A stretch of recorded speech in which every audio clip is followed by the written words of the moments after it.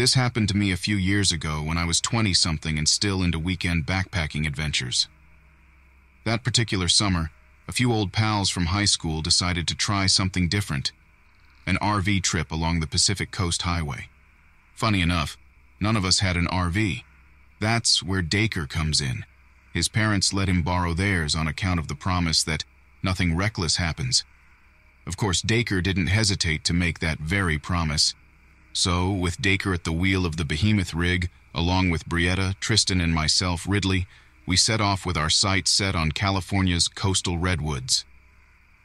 The thing about traveling the coast highway is that the best campsites aren't the big roadside RV centers. The real beauty is tucked away in little pullouts nestled within the national forests and state parks. About midway through, we discovered our spot, a breathtaking clearing beside a stream just off the beaten path in Samuel P. Taylor State Park. It felt too good to be true. Spacious, flat, shaded, the ideal spot to chill for a couple of days. It didn't take long to establish a routine. Mornings were for leisurely hiking among the redwoods. Afternoons were filled with a mix of relaxation, naps, and splashing in the chilly stream. Nights were for stories by the campfire, beers, the standard stuff. This one night, though, this one was different. We'd finished dinner, and while everyone else hung by the fire, something just felt off. It was subtle at first, but this sense of being watched kept gnawing at me.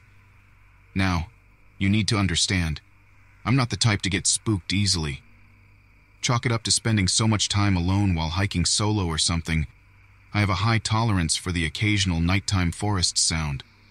But that nagging feeling kept building, this prickly paranoia on the back of my neck. After nearly an hour, I couldn't ignore it anymore. "Hey guys," I finally piped up. "Anyone else feel like we're being watched?" I saw Brietta glance up, her features drawn and a bit hesitant. Dacre scoffed. "Nah, dude, you're just paranoid. This place is deserted." Even Tristan, ever the chill one of the group, gave me a questioning look. Despite their words, I refused to shake the feeling.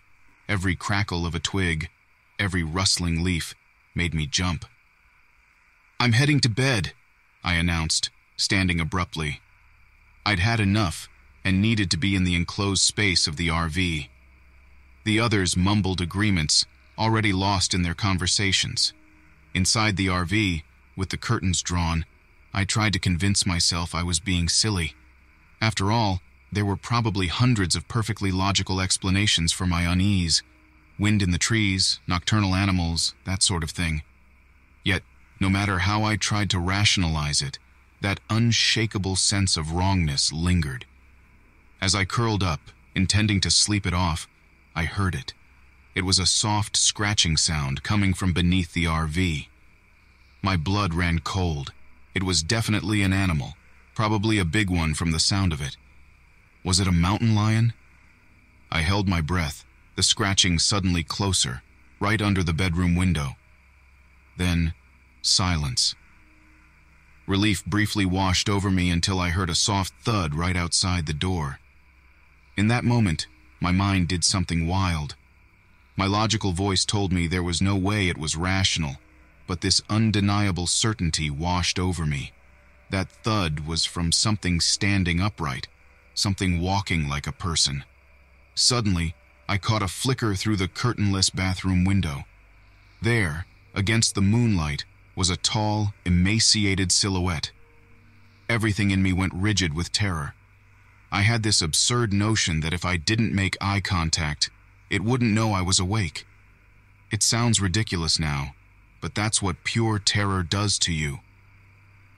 The figure didn't linger. A moment later, I heard heavy footsteps retreating into the trees. Still unable to move, I strained my ears against the thumping of my heart. Was it truly gone? After what felt like hours, the only sound came from the relentless pounding of my own pulse. Part of me doubted myself. Maybe I'd misheard something. Maybe I'd dreamt it. Another primal part screamed that what I'd seen was real. Whatever it was, I hadn't been mistaken about one thing. It was dangerous. Suddenly, A blood-curdling scream shattered the forest tranquility. Brietta. I scrambled into the driver's seat, throwing the RV into gear. With shaking hands, I slammed down the accelerator. Branches whipped against the side mirrors, headlights illuminating the winding forest trail. That thing from the shadows was out there, somewhere. Dacre and Tristan stumbled out of the camper looking bewildered and sleep-dazed. Between gasps, I managed to spill my story. The watching, the scratching, the figure I'd seen. I half expected Dacre to brush it off as more paranoia, but his face grew pale when he heard Brietta's scream. From across the clearing, we heard another terrifying wail cut short. Now we all knew. This wasn't my overactive imagination. "Get in!" I yelled, pushing the gas pedal to the floor. My mind raced with frantic possibilities. Should we head to the highway, try to get a signal, find help?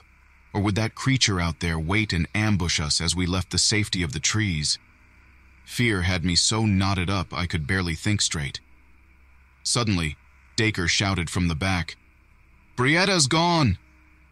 My stomach sank. Even over the engine noise, I could hear Tristan sobbing beside him. My mind filled with terrifying images. Brietta dragged off into the night, helpless beneath the claws and teeth of whatever stalked us. Fueled by pure terror, fueled by grief, I made a split-second decision. "Back to the campsite," I snarled, wheeling the RV sharply back towards the clearing. Dacre and Tristan screamed protests, but I knew. Whatever had Brietta was heading directly back to where this had begun. As we burst back into the clearing, bathed in the harsh glare of the floodlights, we saw it. Brietta lay lifeless, her clothes ripped and matted with blood. The creature crouched over her. It was monstrous, skeletal, but with powerful muscles rippling beneath its taut, translucent skin. The face was sunken, gaunt, yet with unnervingly human eyes and jagged, distended teeth. It was unlike anything I'd ever seen before, and as it lifted its head and met my gaze, its lips contorting into something terrifyingly close to a grin, I realized this wasn't a predator hunting for food. This was something darker. I put my foot down, slamming the RV straight into the monster. For a fleeting, sickening moment, it was pinned between the vehicle and a redwood tree. But the creature was impossibly strong. It let out a guttural howl and lurched free, leaving a smear of bloody flesh on the bark and a twisted hunk of metal on the RV's crumpled frame. That bought us the second we needed. I roared out of the clearing, leaving our campsite of horrors behind. We didn't even bother packing, only grabbing the keys from the abandoned tents. I drove for hours, my adrenaline-fueled haze only allowing me to follow the curving highway ahead. The headlights painted a tunnel through the darkness, but somehow, I knew that behind us, something even more horrifying lurked. We made it to a sleepy coastal town just as the sky began to lighten. I remember pulling into some anonymous parking lot, slumping in the driver's seat. Tristan cried softly in the back, while Dacre sat unnaturally still, his gaze blank with utter shock. That's when the emergency sirens sounded. We told the police everything, but with each halting word, their expressions shifted from concern to pity, and then something worse: disbelief. Search parties never found a trace of Brietta or the creature I described. Life after that never really went back to normal. Some nights I close my eyes and see that gaunt face in the window, that inhuman grin. When the wind whispers through the trees, I jolt awake in a cold sweat, certain of one thing: some creatures aren't born from myths and legends, and neither are true nightmares.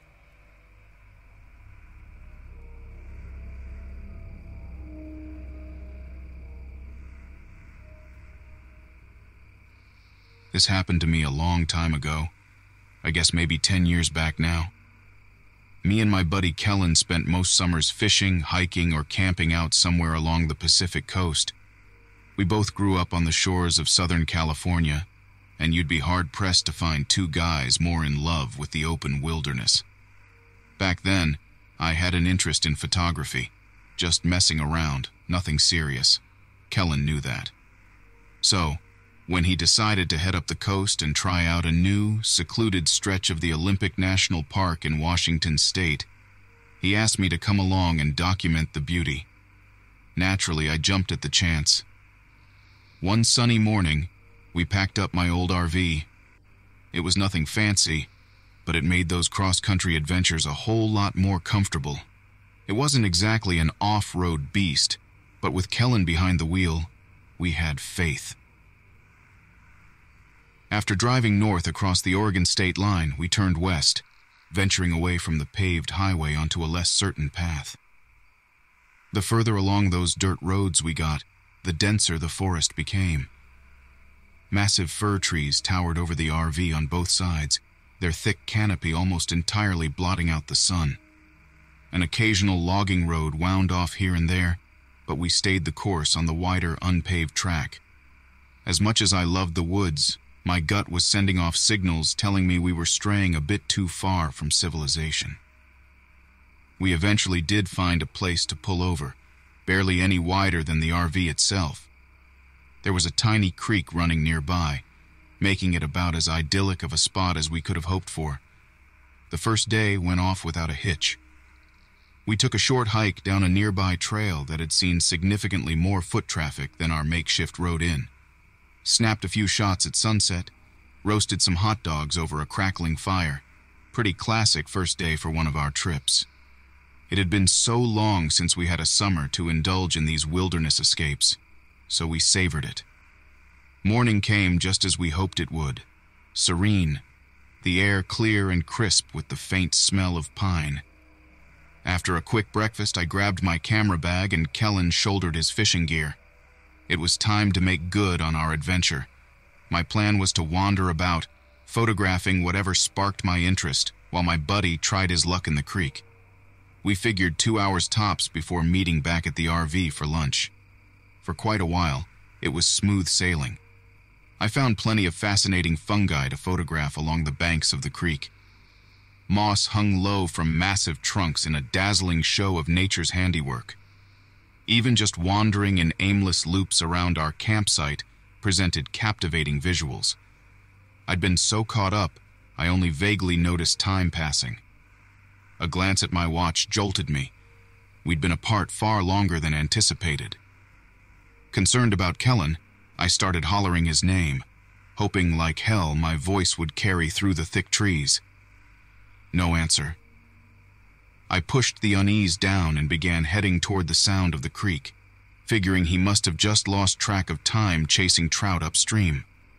That's when I saw the first sign something was terribly wrong. I stumbled upon one of Kellen's fishing rods. It lay snagged in some foliage right on the path. My unease blossomed into full-blown dread. He wouldn't just leave his gear behind. Kellen was a bit of a fanatic, taking meticulous care of all his outdoor equipment. I called out again, this time adding in a bit about finding his rod. Still nothing. I took a deep breath, trying to keep a level head. Accidents weren't impossible after all. Maybe he fell and banged his head, sprained an ankle. With those possibilities dancing through my mind, I sprinted in the direction of the creek, praying Kellen had taken an unfortunate spill, but nothing worse. I crashed through the trees, following the familiar gurgle of the running water. It was hard to tell how far I'd gone. Panic and adrenaline pumped through me, distorting my perception of time and distance. And then, there it was. An open stretch of ground lay right on the creek bank, not wide, no more than about 15 feet across. A few old fishing spots could be made out near the water's edge where trampled grass clung to the muddy earth. It looked like somewhere folks might go to cast a line from time to time. Nothing extraordinary. Nothing, unless you took in the whole scene. There, splayed amongst the dirt, bits of fabric.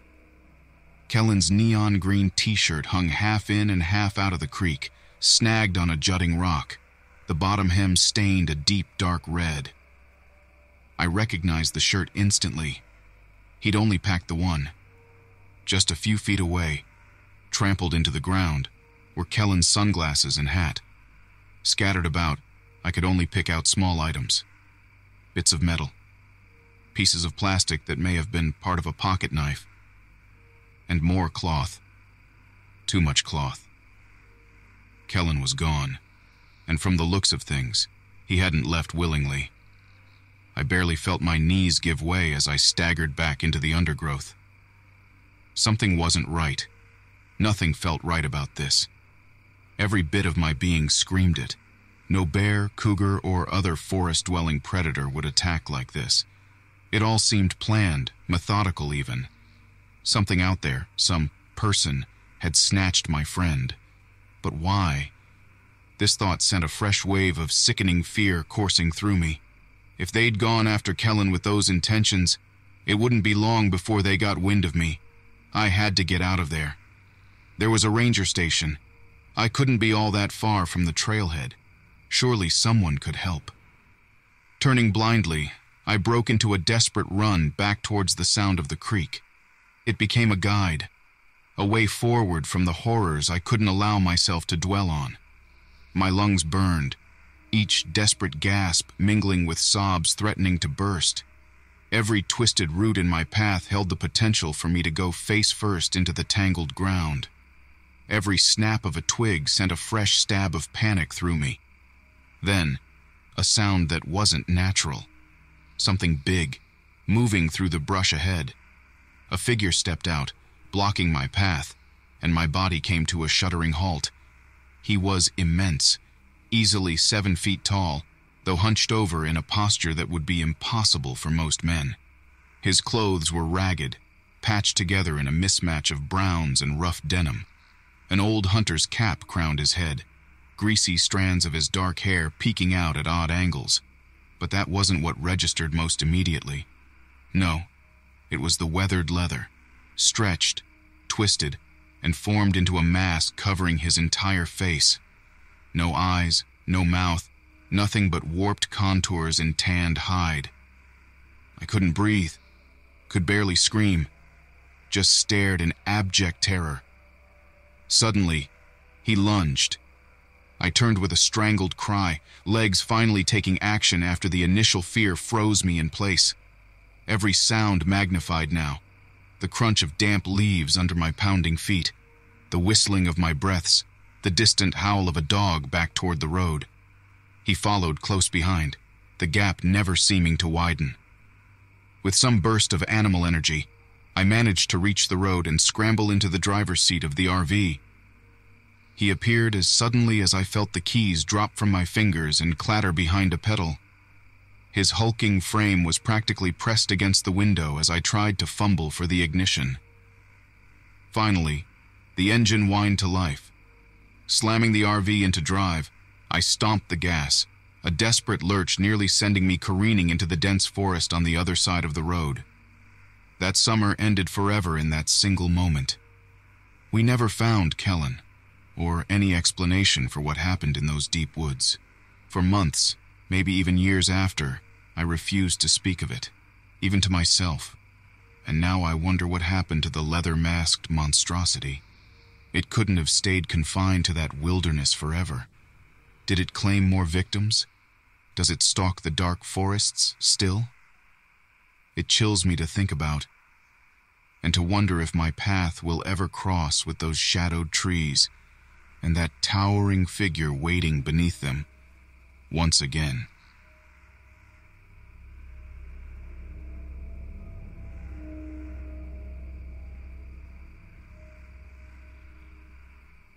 This happened to me a couple years back. Can't even look at an RV now without wanting to puke. My name's Everett. Back then, me and my wife Nora, well, things got kinda rocky. Thought this could fix it, you know? Grand road trip, quality time, stupid idea. Worst part is, the start went exactly as planned.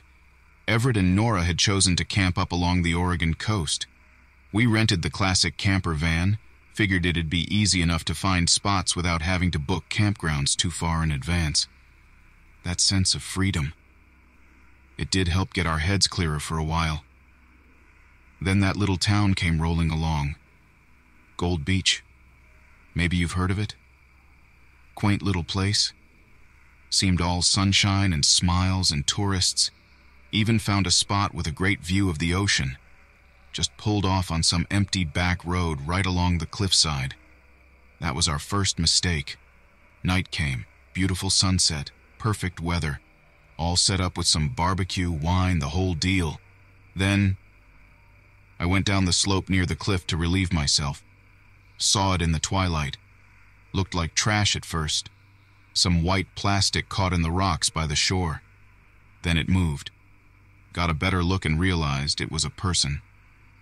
Now, here's where things go wrong. Did I investigate? Nope. Did I go back, tell my wife, find somewhere populated to park? Nada. My mind jumped right to, don't need the hassle. We weren't in danger. Dude was stuck down there. Figured a hiker fell, probably injured. Someone would surely check it out in the morning, get those emergency crews or whatever. Went back to our romantic campfire like nothing happened. Even cracked a joke. You wouldn't believe it, babe. There's some litter bug right down there. Something like that. Nora laughed. My gut was twisting, though. The whole night, even though we barely got any sleep because of the waves, part of me kept straining to hear someone yell for help from below. Finally, sunrise hit. Took a proper look out. Nothing. No person. No plastic bag. Not a damn thing. Even went ahead and scrambled down. Figured maybe the tide took whatever it was. There wasn't even a place a human could have survived a fall down there. Just jagged rocks and cold salt water. That's where the trip fell apart for good. Nora thought I was nuts. Maybe stress made me hallucinate. Maybe it did. Either way, this tension crept in, a whisper of bad luck just waiting to get louder. Then came the car trouble. Just outside town, on some winding forest road, middle of nowhere, the campervan's engine just died. Couldn't restart for the life of me. Had to call a tow truck. Guy didn't roll around until the next afternoon. Took one look under the hood, swore, and explained about some busted part the local shop won't even have in stock for days. Nora and I just drifted apart after that. Got stuck in a motel right along the highway. Nothing to do but wait and fight. Turns out sharing a space that tiny gets old real fast. On the third night, it got heated. Yelling, insults, all of it. Took a walk to cool off. Found myself just down by the main road. No idea where I was going till I looked up and saw those motel room lights reflected in the windows of a parked station wagon. It sat across the highway, pointed dead at our room. Figured I'd left something inside, walked closer. That's when I saw him. The silhouette huddled there, framed in that window. Tall, lanky, skin shining pale in the headlights of passing cars. Couldn't make out any other details, but I didn't want to. Turned, got away as fast as possible. Back at the motel, didn't sleep at all. Just sat at the back window, waiting, listening. That shape across the road was still there in the morning, parked as though they hadn't moved an inch all night. We got out of there on that tow truck as soon as the part arrived. Nora barely spoke to me for weeks. Eventually, after more fights and too much silence, we split for good. Maybe we would have anyway. Maybe that campervan was just the catalyst. All I know is, if I hadn't looked away from that guy on the beach, if I hadn't assumed things were simpler than they seemed, maybe he wouldn't have followed us. Because I saw him again after, you know. Sometimes in a crowd, a glimpse of someone tall and too thin in the wrong shadows. Sometimes in the rearview mirror on a dark, empty road. No idea what that thing was, or what it even wanted. Some primal wrongness the cliff spat up when I wasn't looking, I suppose. The ocean keeps its secrets. That's what the postcards say. Maybe better it stayed that way.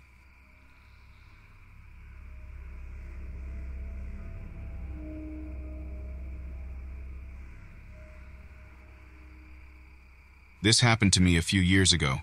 Not sure how long exactly. time gets slippery in memory, especially after something like that. My buddy Cale and I decided on an RV trip out to Oregon as a bit of a post-college jaunt. Typical stuff: hiking, campfires, maybe a dip in a crater lake. Neither of us are what you'd call city folk, more rugged country types. It's in the blood, I guess.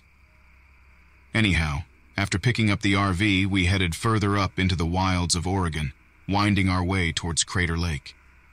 We passed through one tiny town after another, names just a flicker on the map. Eventually, we found ourselves somewhere off the beaten path. Perfect spot, Cale figured. Isolated, scenic, all that good stuff. We pulled the RV onto a small dirt road leading into the trees. Tall pines lined the way, sunbeams streaking through their branches. Not your usual postcard perfect vista, but that was how we liked it. After claiming our space by a stream, we went exploring the area. Not too far in, we came across a ramshackle cabin. Didn't look occupied, a good thing, not that we expected trouble out here. Cale's adventurous streak flared up. "Dude, come on, gotta check it out." My usual skepticism kicked in. "I don't know, man. Looks off." "Ah, don't be a chicken, Noah. You only live once, right?" Cale had a way of making sense sound reckless. Against my better judgment, I relented. The cabin was as unnerving inside as it seemed from outside. Rotting wood, an odd musty smell, and enough dust bunnies to choke a woolly mammoth. We were pretty grossed out. One half-collapsed room hinted at whatever incident led to the place being abandoned. My initial unease started edging into full-blown jitters. "Okay, seen enough," I said, pushing back into the dying sunlight. Cale followed, grumbling about me being no fun. We chalked it up to another piece of rural living and made our way back to camp. That night, we got settled under a dazzling starlit sky. I can't recall much of our chatter at this point, probably the usual mix of bad jokes and ambitious post-adventure plans.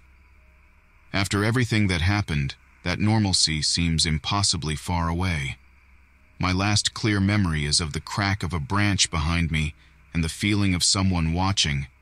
Woke up in a cold sweat, heart pounding, disoriented. My first panic check was for Cale, empty sleeping bag. I stumbled from the RV, adrenaline surging. Then I saw it, a smear of blood on the step outside the RV. It couldn't be. That's when I heard it, a ragged yell cut short, fading into the distance. Cale. Terror was in my throat, but instinct forced my feet to follow the chilling sounds. Stumbling deeper into the shadowed woods, my mind desperately searched for clues. A blood trail, footprints, anything. Desperation and the darkness played cruel tricks on my eyesight. A flicker of movement here, a branch shifting there. And then, him. Tall, lean, in worn overalls, his face hidden under a filthy baseball cap. All those stories, dismissed as rural tales, suddenly seemed unbearably real. There was a flash of metal in his hand, a hatchet. My mind supplied the image of that thing buried in Cale's back. His presence wasn't eerie or supernatural. It was the pure brutality of a wild animal, and I was his cornered prey. There was no discussion, no reasoning, just primal terror and the surge to keep breathing. Every instinct within me screamed to run like hell. I turned, adrenaline fueling muscles I didn't know I had, and tore back through the undergrowth, branches slicing my face. I never saw him in pursuit, but his presence haunted those woods. Every snap of a twig, every rustle, the heavy tread I prayed was all in my head. When I finally reached a dirt track, collapsing in exhaustion, relief was a distant feeling. This nightmare might not be over yet. A truck passed, hours later. Flag them down? Yes, of course. But some sliver of terror held me back. What if this isn't real help? What if there's more of them out there? Every cell in my body was primed for another attack. So, I kept hidden, just out of sight. Crazy? Sure. but alive, for now. I eventually stumbled onto a highway where some kindly folks heard my crazed tale, or as much as I could manage. No sign of Cale or him was ever found. Police chalked it up to an animal attack on Cale, some drifter incident with me. Convenient, but wrong. It wasn't that neat or safe. They don't know he's still out there, waiting for the next adventurers to cross his path. The cabin stands as a warning, and this story, well, it's out there now. Do with it what you will. I don't care anymore if folks believe me or not. I lived it. That's my truth.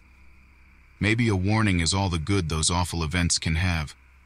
Stay aware, trust your gut, because out there among the stunning vistas, darkness lingers.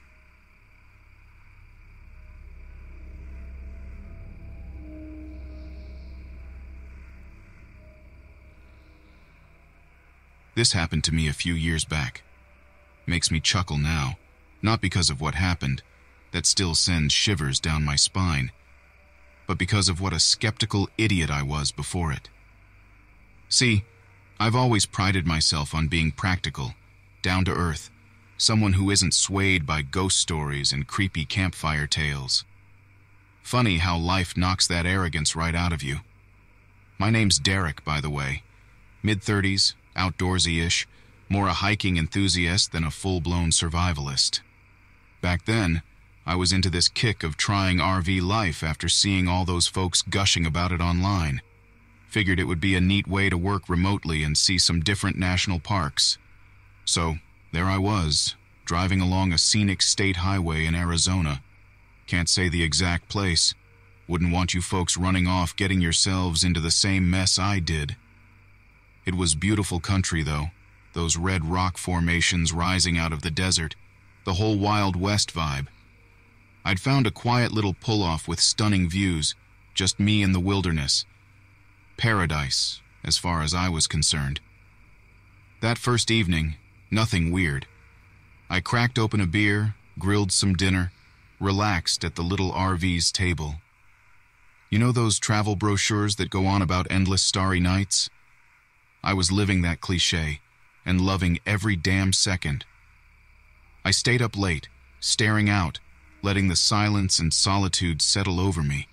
This kind of peace, you only get it way out from civilization. Maybe that's the first mistake I made, believing I was truly alone. Next morning, I woke up, made coffee, the whole cozy RV routine. I decided to do a short hike before getting down to work. There was a trail winding up from the highway, and the view promised to be even better than from the campground.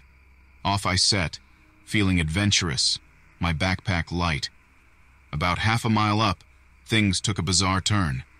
There it was, smack in the middle of the path, a pile of coyote bones. Now, animals die. It's nature. But this, it was meticulously arranged. Ribs all lined up, the skull staring off down the trail like a little skeletal guardian. No bite marks, no sign of a struggle.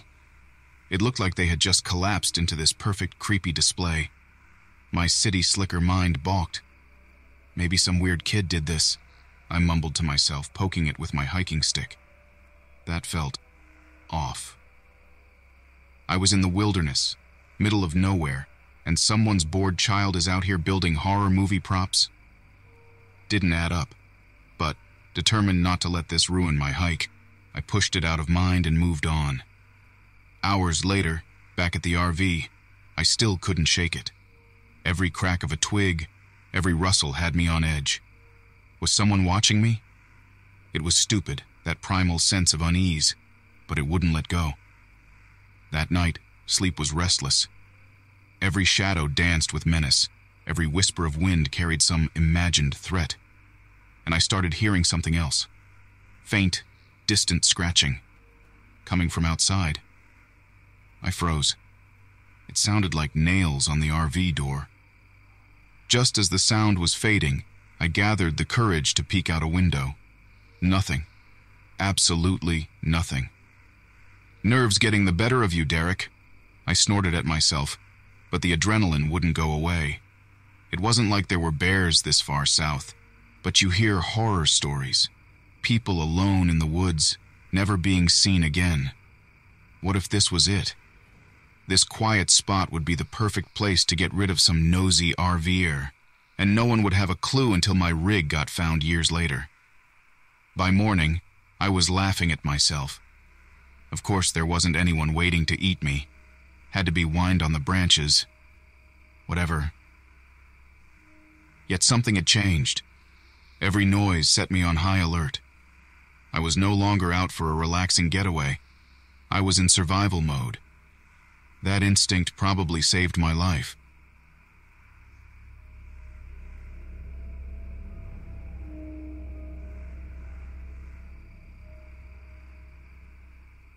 This happened to me a few years back. Seems like forever ago. It was my usual fall camping trip, something I looked forward to all year long. Every autumn, I load up my RV and go deep into the forests to soak in the solitude. It's just me and nature, and I wouldn't trade it for anything. I'm no survivalist. Far from it, actually. I grew up a city kid with all the modern conveniences, but there's something about unplugging for a week that really resets me. This year, I took my trip to the heart of the Ozarks in Arkansas. This place just sings to me. You've got those rolling hills, crystal clear rivers, and enough dense trees to truly get lost in. It's the getting lost part that keeps me coming back. For me, it's an escape from the constant barrage of life, work, social media, just that gnawing sense of always being connected. In the Ozarks, I become nobody. It's perfect. I parked my RV in a spot beside a winding gravel road. This secluded corner always seems to go untouched, which fits my style. On this first day, after setting up camp, I hit the hiking trails. Found this lovely old path twisting alongside a river, so serene. Didn't see another soul out there the whole day. Got back to camp just before nightfall, cooked dinner over the fire, and crashed out early. Honestly, a pretty ordinary day. The type you crave when you've had too much of the real world. That first night, something just felt off. There were strange noises coming from deeper in the woods, mostly rustling, branches snapping. Stuff you expect to hear out there, but my gut gave a twinge. It was persistent, this unease. But being overly cautious? I mean, come on. I wrote it off as the wind picking up and decided to turn in. Maybe tomorrow I'd explore and see if anything had been around my campsite. Next morning, I took that planned scouting mission. Nothing. No tracks or signs of any large animals. So, what was my deal the night before? Paranoia? I shrugged it off and decided to enjoy my coffee by the campfire. I settled with a mug and listened to the morning songs of birds. I'd only have another few days of this serenity before facing the grind again. That's when I saw it. This thing. A flash of movement way off in the trees. First thought, a big old buck. We weren't in deer season, but these woods. There are all sorts of critters I rarely see back home. Curiosity piqued. I slowly stepped in that direction. It appeared again, then ducked deeper into the forest. At this point, I know this wasn't normal behavior, definitely not deer-like. But again, Ozarks, who knows what lurks here? This nagging feeling told me to walk away, back to camp, lock myself in that RV until it was time to leave. But you see, I'm a stubborn guy. My name's Elkin, by the way, Elkin Wilder. The sensible part of me screamed for retreat, but I'm always up for a challenge. What was the worst that could happen? That thought alone should have stopped me. Instead, I went deeper. I followed, trying to be stealthy. Branches whipped against my face, twigs cracked under my boots. Then it reappeared, but closer this time. It moved hunched over, almost ape-like, but also distinctly human. It vanished as quickly as it came, just a brief glimpse. Something wasn't right. Now there was fear. My breath quickened. Despite the warning bells, I followed. Dumb, right? It wasn't curiosity anymore, but this compulsive need to know. Like I had to unravel this. Whatever it was, this couldn't be natural. The Ozarks might be wild, but they weren't a zoo. And that shape, so strange, so out of place. This went on for a while, this game of cat and mouse. My heart pounded a frantic drumbeat, but the determination remained. Every glimpse showed, well, not much. I'd only get a hint of movement, like it was deliberately obscuring itself from full view. Now, let me describe this thing the best I can. First off, it was big, tall and wide, way bigger than an average man. The way it moved, it had this unsettling fluidity, but rigid too. Almost like it was constantly twitching, adjusting. That shape I first saw, low and crouched, seemed its default. Each time that feeling of wrongness would sink in even deeper. Not just fear, but an unease like my primal instinct screamed for safety. I'd almost give up, then there it'd be again, just beyond the trees. Luring me in? I kept thinking I'd get an answer. Find out what the hell was going on. I pushed further and further until that gravel road and my RV were only a distant memory. Then, finally, something I hadn't prepared for. An old trapper's cabin nestled within a clearing. Not that run-down cabin you see in movies. This one looked rough, but lived in. Something told me I wouldn't find friendly neighbors to ask for directions. But the movement, that thing, had disappeared. My legs trembled, not sure if it was exhaustion or terror. This cabin. Could there be a connection? Had that figure led me here? Was I losing my mind? That's when it hit me. The smells. God, it was foul. Rotting meat, but also something chemical underneath. My stomach lurched. There was that feeling again, an overwhelming sensation of wrong coming from inside that cabin. The hairs on the back of my neck stood on end. Yet, despite it all, an almost perverse desire pulled me closer. I had to see. Had to know. This compulsion battled with every screaming instinct to bolt the opposite way. Mistake. That was the turning point. Because what started as just wrong turned into horrifying. I'm going to spare you the gory details, but what lurked in that cabin was beyond what most folks could even fathom. This ain't a ghost story. No, sir.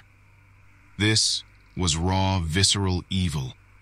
It was the figure, standing stock still just within the doorway, bathed in shadow. But something had changed. There were others. Twisted, misshapen. I can't even call them human anymore. These things shifted and jerked, yet stayed strangely rigid. Each one different, twisted in a unique way, yet sharing this uncanny sameness that froze my blood. And all of them were staring right at me. Then it finally looked. The head of the first figure snapped toward me. There was nothing there where a face should have been. Nothing I could even describe. No way to make sense of it. It let out this keening screech, like rusty nails ripping apart metal. I lost it. Everything after that is a blur of scrambling feet and piercing screams. Mine, I'm sure. Those figures were moving, scrambling, not gracefully like before, but in a jarring, jerky way. I never knew how fast I could run. Branches slashed at my arms, mud swallowed my boots. It wasn't enough. That guttural moan grew louder, echoing against the trees. One thing burned through my panic. They were chasing me. The only goal was escape. No destination, just get away. Each ragged gasp burned my lungs. My legs threatened to give out. It wasn't that they were particularly fast. The figures, they staggered in this lurching gait. There was something wrong with the way they moved, yet that didn't make them slow. I remember stumbling onto the gravel road, tears blinding me. My RV. If I could reach it just a few more yards, maybe I'd have a chance. But that damned keening wail filled my ears. They were closing in. I risked a glance back, They hadn't stopped, hadn't slowed. That same unnatural rigidity seemed to propel them forward. In that panicked split second, my foot caught a hidden root. I sprawled hard onto the rough gravel, hands scraping raw. Just before the darkness claimed me, I managed to snatch a final glance. And all those twisted figures were at the edge of the tree line, watching. That stillness again, their unnatural shapes stark against the foliage. It felt intentional, predatory. They didn't even attempt to attack as I lay there. Something held them back. I don't know how long I was out. Came to dazed, the sun starting its descent. Pain bloomed across my entire body, and when I tried to stand, a wave of nausea swept over me. Broken ankle, probably. And there they were, back in the same position, unmoving. It was as if they never blinked, those empty spaces where faces should be fixated on my position. Night fell, an agonizing stretch of time where survival hinged on pure desperation. It didn't look like they could or would cross out from under the trees. I realized if I crawled painfully on my belly toward my RV, the line of sight could break momentarily. It was a sliver of hope, insane as it sounded. And as the sliver remained stubbornly unbroken, I began to believe. They couldn't follow if they couldn't see me. Maybe in those shadows, beneath those trees, something else held them back. With every agonizing twist of my body, that damned moaning chorus never changed in volume. Yet, the camper drew closer, closer, until finally, my outstretched fingers scraped the metal door handle. Somehow in my fumbling, the door opened. I hauled myself inside, slamming and locking it behind me with barely a second to spare. Even within the safety of the camper, the moaning reverberated. That's when I heard it. Clawing, scratching. It was all over the camper's thin sheet metal. Something pounded frantically against the windows. But with dawn, even the scratching finally ceased. Silence. I didn't move. Didn't check until long after the sun was back in the sky. Finally, my shaking hands grasped the steering wheel. My fractured ankle pulsed in protest, but gritting my teeth, I slammed the RV into gear. I barely dared look in the rearview mirror as I left that gravel road behind. Those woods might hold countless unseen horrors, but those figures never chased me again. Years have passed. Still, on particularly silent nights, when the wind whispers through the trees just so, I swear I can hear that low, eerie moaning, that unnatural call. Every time it sends a prickle of ice down my spine. They never caught me. I got lucky. Maybe others haven't. All I know is that whatever dwells in those Ozark woods, it isn't what you'd expect. It's worse. They say ignorance is bliss. Sometimes curiosity bears a terrible price. I still try to forget the unnatural way they moved, the hollow spaces where their faces should be. It'll haunt me as long as I live. It was an odyssey into the depths of pure fright, an experience that redefined the very notion of terror. For within those shadowy woods, in that isolated realm, the human capacity for unimaginable evil took form. Some monsters lurk in the whispers of legends, others exist in the harsh light of day. I faced the latter, and it forever changed me. My yearly camping trips never went beyond the local campgrounds after that. I have no explanation for those creatures, not one that makes any sort of rational sense. Were they failed experiments? Some dark cult's victims? Who knows? But in those moments I felt hunted. Not just stalked, but watched meticulously, like a specimen. It gnaws at me to this day. Did that thing, the first one, deliberately draw me deeper, lead me to the cabin? I reported what I saw. Of course, the police thought I was crazy.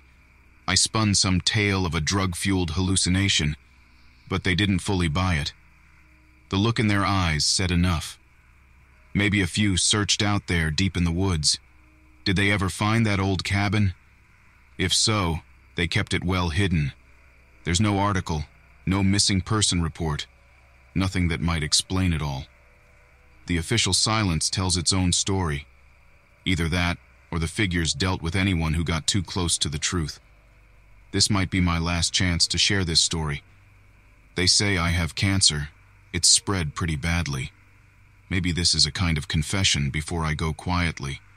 Or maybe someone with the means, the drive, will read this and decide for themselves. Just remember, sometimes it's better to leave certain mysteries untouched. To walk away while you still can.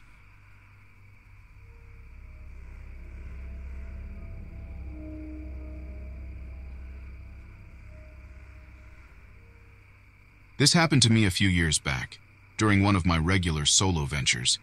See, I'm into long-distance backpacking. The more isolated, the better. It's about that push, finding some inner strength as much as it is about scenic routes. My name's Thaddeus, but everyone calls me Thad. This trip's goal, the Appalachian Trail, deep into the lush forests of northern Georgia. Had some decent weather reports, good enough to last 5 days or so. Now, you should know my style. Less about pre-planning, more about just winging it, finding a trailhead and hitting the ground running. That spontaneity led me to this off-the-beaten-path trail deep in the heart of the Chattahoochee Forest. Not much info available online, but damn if it didn't look perfect. That first day was pretty damn exhilarating. Steep ascents, dense undergrowth, it had everything I craved. But by evening, with a decent campsite located, fatigue hit hard. You don't realize how those little moments of adrenaline stack up. 1 minute you're setting up the tent, the next your flashlight's beam catches this thing.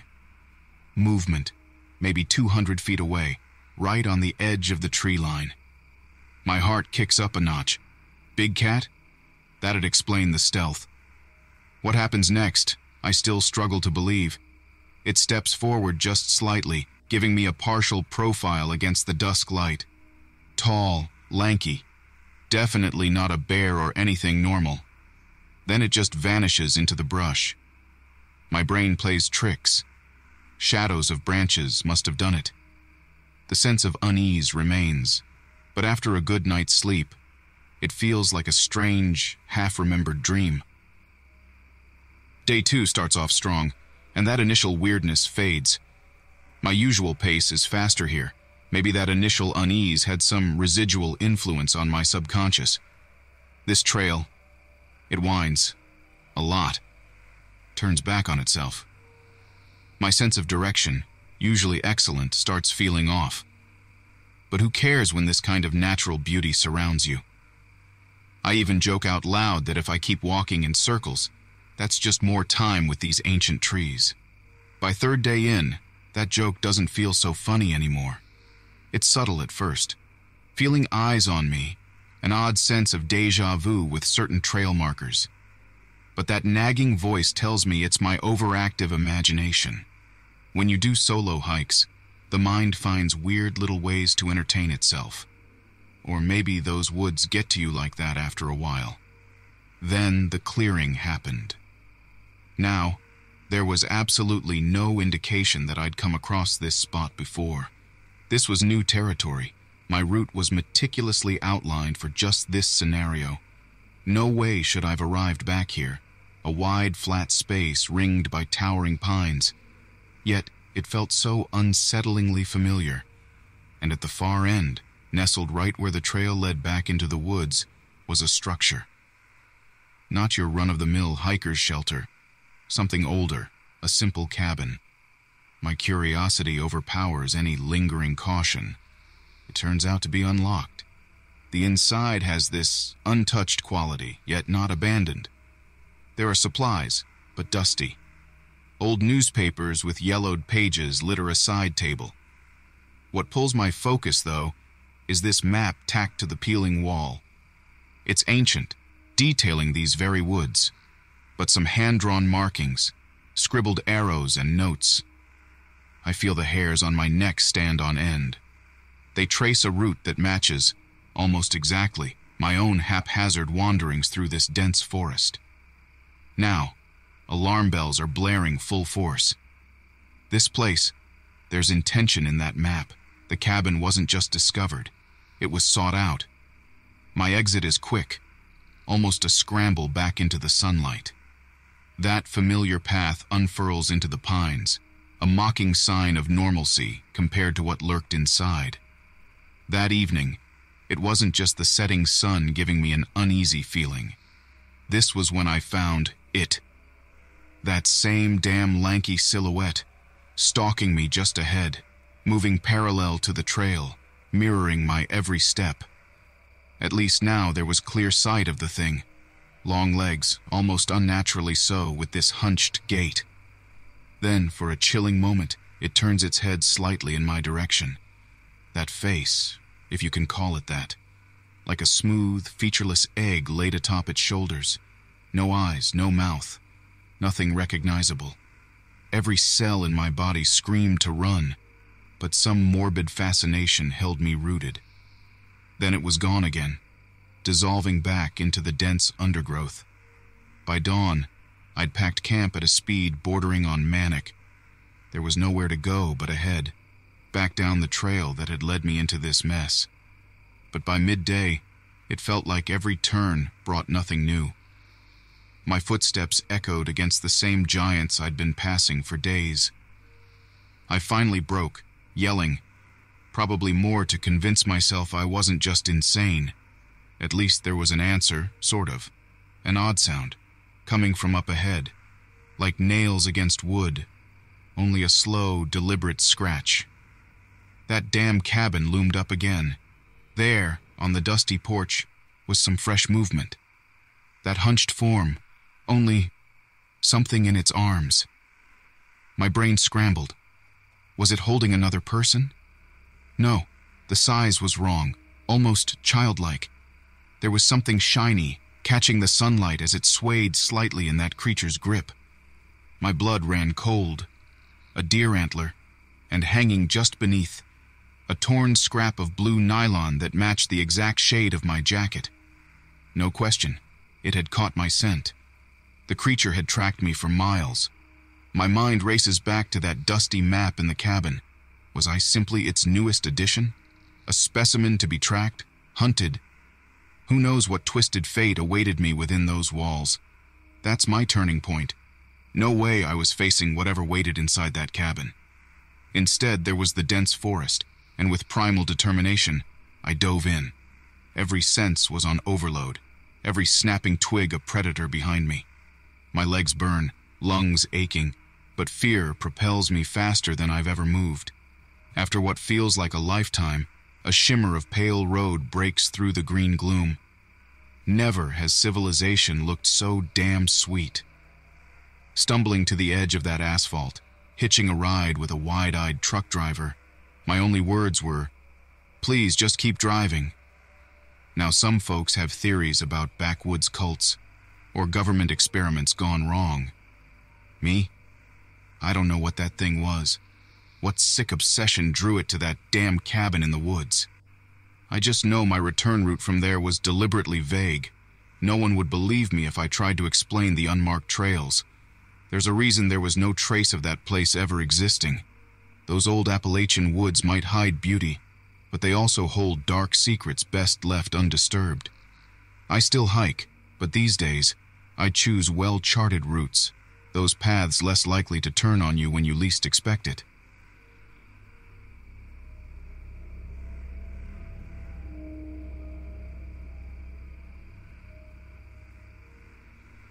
This happened to me a couple of years back. Now, here's the thing about me, Thad, by the way. I'm one of those preparedness guys. Self-sufficiency, living off the land, not full-on doomsday cult, but hey, a little planning never hurt anyone. That's how I found myself out in the wilderness, far-flung corner of the Olympic National Forest, testing my skills with a minimalist camping setup. I figured what better proving ground than those ancient mountains and rugged landscapes, right? It started well enough.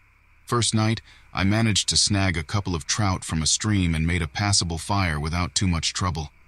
Sure, There were some sounds at night, branches breaking, the distant call of some animal I didn't recognize.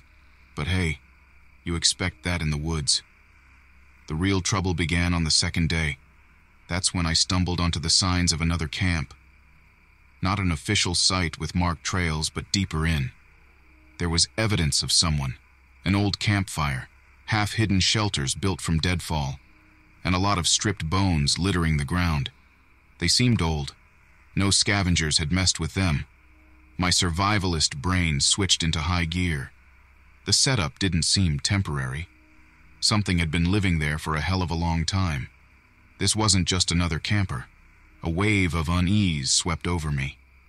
There's the wilderness you expect, and the kind that feels wrong. Back at my own meager camp, I tried to convince myself that perhaps it was a poacher hideout, or something equally explainable. But with every rustling wind in the trees, every snap of a twig echoing eerily through the valley, that gut feeling intensified. I'd stumbled onto someone's territory. By morning, any attempt at rationalization had fizzled away. All my senses were in overdrive, that instinctive part of my brain kicking in and shouting that someone, or something, was watching me from the dark edges of the trees.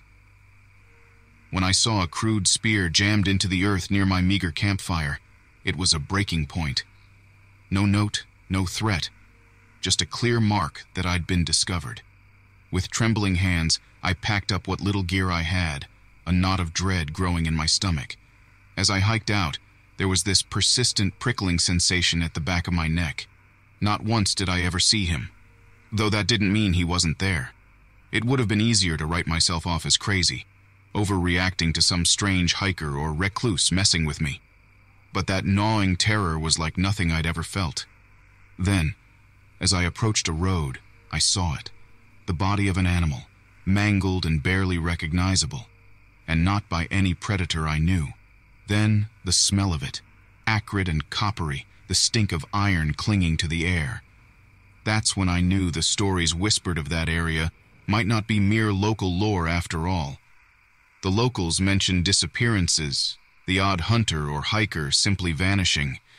That feeling in the deepest shadows of those forests didn't feel human. The rational side of me wants to think that maybe, just maybe, these disappearances were the acts of a disturbed individual pushed too far, living in isolation. But I was there. I felt that presence, that unnatural weight hanging in the air. No human is made for that type of wilderness. A park ranger I encountered looked startled by my disheveled, sweaty appearance as I emerged from the tree line. When I asked about recent disappearances, a strange look flashed across his weathered face for a heartbeat, before he told me it was nothing to worry about, son, that these woods had always been unforgiving. Later, after a shower and a night in a cheap motel, I tried to search for news reports, anything that matched what I'd seen. Not a trace. I considered returning, perhaps with a camera, or better yet, some company. The smarter man in me knows better. There are some secrets we aren't meant to unlock. A month after the ordeal, I still couldn't completely shake that sensation I'd been stalked. Was it a hermit who resented my intrusion? Did some twisted individual take pleasure in preying on unsuspecting victims? Or was I foolish enough to venture into that isolated land just as some folks from an earlier time claimed? Land where old, hungry things waited, their only company the bones of their unwitting sacrifices. It doesn't take monsters with claws and fangs for pure terror to take hold. The worst predators in this world wear plain clothes, or perhaps no clothes at all.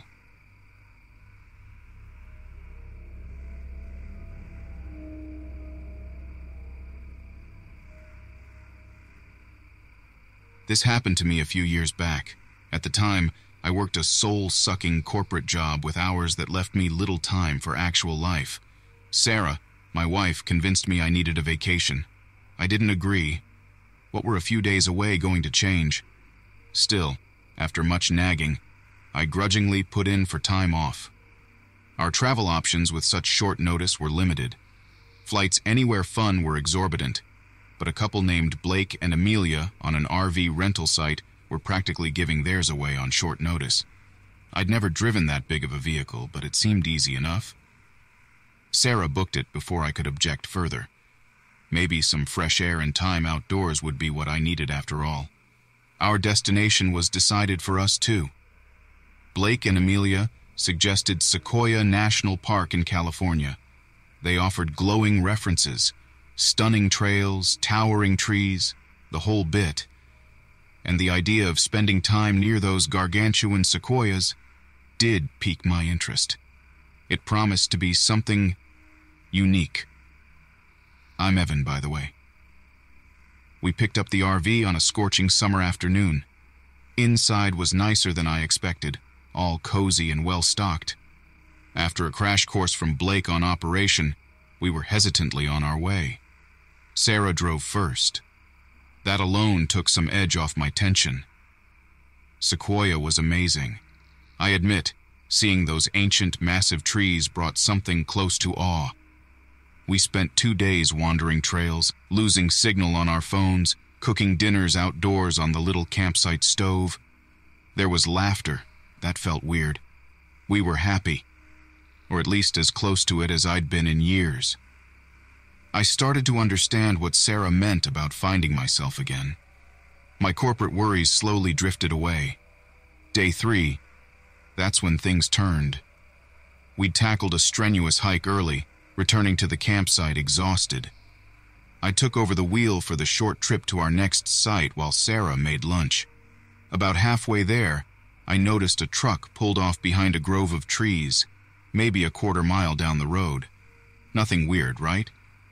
People stop. But in the rearview mirror, I saw someone step out from behind those trees. Tall guy, thin, binoculars in his hands. At first, I thought he was a birdwatcher. Then it hit me. Sarah was making sandwiches in the back. He couldn't see her. My gut twisted. Something wasn't right. "Evan, the view up here is beautiful. Pull over," Sarah called out. My foot hesitated over the gas. That guy didn't feel like a birdwatcher. Not the way he moved. Not the way he held the binoculars. I didn't answer Sarah, just pushed down harder on the accelerator. It wasn't much, but I was glad the RV had some pickup. My hands clenched the wheel tight. "Evan? Why aren't you—" "Oh, God!" Sarah had spotted him too in the side mirror. Panic set in. A mile past our turn, there was a small rest area. I skidded into it, my heart pounding against my ribs. We slammed the doors shut, locking them in a single motion. Sarah huddled up against me, and we could feel rather than see his truck rumble past. He didn't stop. We stayed there, breathless, for what felt like hours. He wasn't after us, I told myself. Just a coincidence. He wasn't coming back, but my mouth was dry with fear. That night, Sarah and I barely slept. Every creak of the RV, every rustling branch, put us on edge. I wished I'd brought a gun, or learned hand-to-hand combat. Hell, anything to feel something less than helpless. Sarah kept asking if we should head home, and a voice told me she was right. Yet a stubborn defiance, and the guilt of ruining her longed-for getaway, kept me from agreeing.